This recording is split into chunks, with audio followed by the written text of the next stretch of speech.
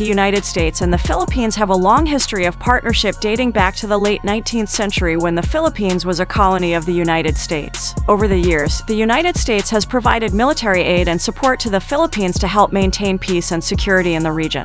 In recent years, the two countries have deepened their partnership with joint military exercises and commitments to modernize the Philippine military. As part of these efforts, the United States has agreed to transfer 2 Cyclone-Class patrol ships to the Philippine Navy, which is a significant step towards enhancing the maritime security capabilities of the Philippines.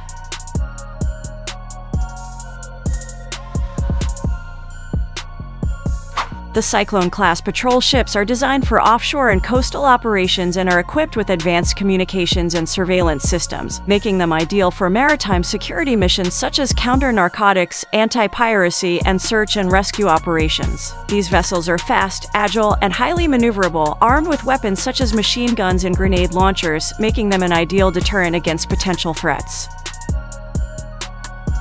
The transfer of Cyclone-Class patrol ships to the Philippine Navy is expected to have a significant impact on the country's maritime security capabilities. With a long coastline and exposure to various maritime security threats such as piracy, smuggling, and territorial disputes with neighboring countries, the transfer of these patrol ships will enable the Philippine Navy to improve its patrolling of territorial waters, detect and deter potential threats, and maintain peace and stability in the region. It will also deepen the partnership between the United States and the Philippines, showcasing the United States' commitment to support the Philippines' efforts to modernize its military and improve its capabilities, which is expected to enhance the ability of the two countries to work together on issues of mutual concern, with far-reaching implications for regional security.